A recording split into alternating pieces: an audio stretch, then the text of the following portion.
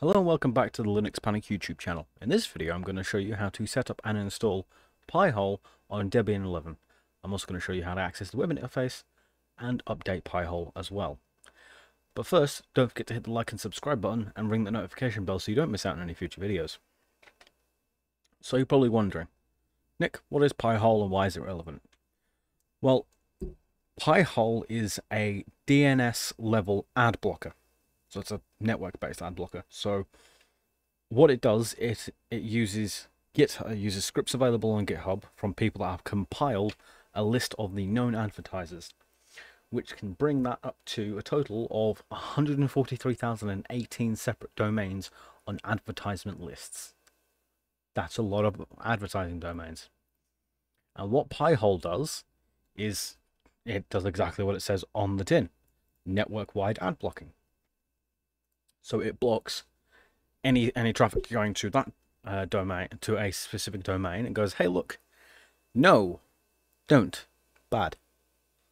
So I'm going to show you how to install it and what it does in the background. So let's hop over to our Debian 11 virtual machine. So what I'm going to do is just going to open up Terminal, run neofetch. So as we can see here, we're currently running on Debian 11 or Bullseye with the kernel 5.10. This is a clean install of Debian, so it'll be running. It's got the default 1600 packages. This is what it's got. Now there are three ways to install. Well, four technically. There are four ways to install and run Pi-hole. You can do it with a one-step automated install. You could clone and run it yourself. You could manually download the installer and run it, or deploy a Docker container with Pi-hole. In this case, I'm going to clone the repository and run the installer because it gives a bit more granular detail than just a quick install script. Now, with their one-step automated install script, it pipes it to bash, meaning you can't actually see what's being installed. So in this scenario, we're going to be cloning the repository and then installing.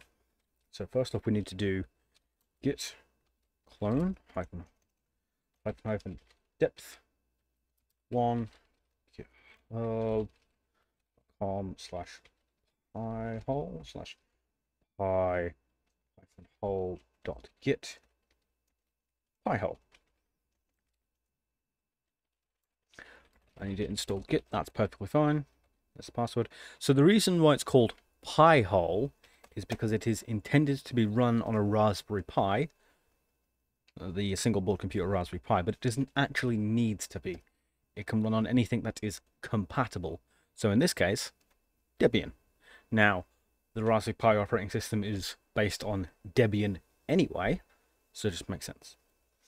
So once we've downloaded the install, once we clone the repository and gone from there, which as we can see we have, we need to cd into the directory. So it's going to be cd Pi-hole automated install.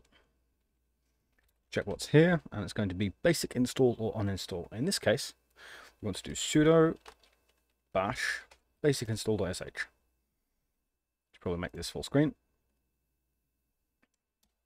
So hey look, Pi-hole is free. It's going to say, hey look, this needs a static IP address to function correctly.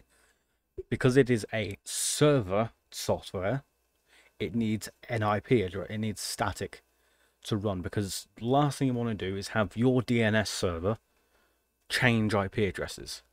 Now, that's fine if the device you're using has multiple DNS addresses as failovers, but in the scenario you've got a mobile phone connected and it only has one DNS, and that is Pi-hole. If the IP address changes through DHCP, suddenly you won't using the internet. So this is why the server needs to have a static IP address. Select yes, you understand, and in this case you can choose an upstream DNS provider. I am going to use Cloudflare, just because I like Cloudflare and it's not Google. It's not the Google overlord. So this is saying, hey, look, it relies on a third-party lists in order to block ads. We can add our own, but in this case, we're just going to use Stephen Black because it's a wonderful list. We are going to install the web admin interface. We're going to install everything it wants to install and just say yes to everything. Now, as we can see here, it's just going through the list. It's just going through the setting up and installing, creating all the configs, and just setting everything up. Now, this will take a minute at most. It is very lightweight. Like I said, it is designed to be run on a Raspberry Pi. They are not powerful machines, but they are very utilitarian. So as we can see here, we currently have an IP address and a web interface. Hello and welcome back. So I had a small issue there where Debian just froze up on me and decided it didn't want to work. I don't know why. That is an issue I have not encountered before. So we're moving on. Keen-eyed amongst you may have noticed that the RAM amount has changed as well. I upgraded the virtual machine to 8 gigs of RAM just to make sure that wasn't the issue. Anyway, we're going to carry on. So once you got the prompt at the end of the install process said, hey, look, this is your IP address, this is the admin password. Remember this. If you don't, you're done dingest. In this case, we went to the IP address, and then we're going to go to the admin panel. Go away. And we are going to get rid of this horrible, horrible not dark mode.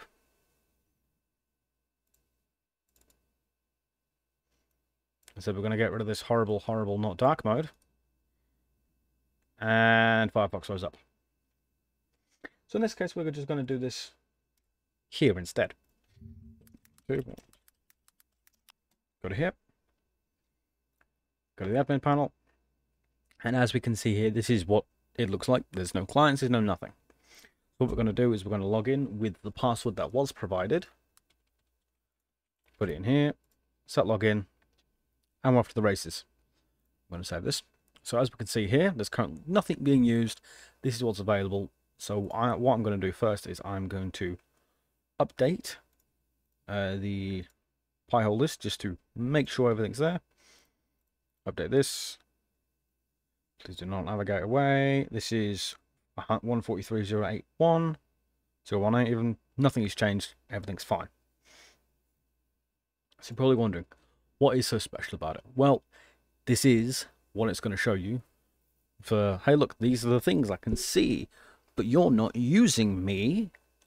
So what I'm also going to do is I'm going to come to my phone, and I'm going to go into the network settings and then change the DNS on my phone, because I have this set to another one, to another Pi-hole instance running on another VM. So I'm going to change the DNS to 1.7 and set the failover to the other one, 192.168. Do that. So if we now give this a quick refresh, we can see there are two devices. There's my telephone, and there's also the local host. As we can see, there's already been 19 inquiries just on my phone alone, 44 inquiries. So if we go into a game that is riddled with adverts, such as Jetpack Joyride, there was a point in time where this game wasn't riddled with adverts. As we can see here, it is working in real time. It is currently 20 queries blocked. It's currently blocking adverts left and right. And that's it. It removes the adverts from anything. If we go to speedtest.net, for example,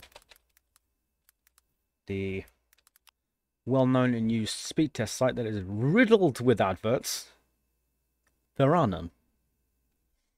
So we're just going to do a quick speed test. And there we go. It's usually riddled with adverts, but there's nothing at all. And this is because of Pi-hole. It works. It is a wonderful piece of kit. Now, because I've changed my DNS, the router's DNS, everything that is currently on the network is being served. It's currently 78 block. It's just going up and up, and it's just going up and up. It's blocking. It's blocked so for 45% of the requests. It has been minutes. It's been a minute since I've started it. So if we check the query log, it's going to show me what's being blocked and the response time. So as we can see here, most of these either belong to speedtest.net or Jetpack Joyride. So if we have a look at the 100, this is okayed, answered by one dot by Cloudflare, but most of these are being blocked. Ad Colony, as we can see, supersonic ads. Got some Google APIs that are being let through, which is correct. It might cause some issues with your phone. But most of these are being blocked, which is good.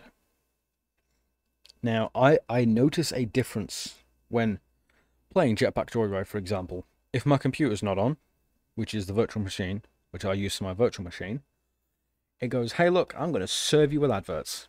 If my computer's off, it gets served with adverts. It is very wonderful. It is a wonderful tool. Anyway, this has been how to set up and install Pi-hole on Debian 11. I'd like to thank you very much for watching. I'd like to thank my patron Ashley for being subscribed over at Patreon, where you can subscribe for little as $1 a month, get early access to videos. Anyway, I'd like to thank you very much for watching. I have been Nick, you have been amazing, and I hope you have a good rest of your day. Goodbye.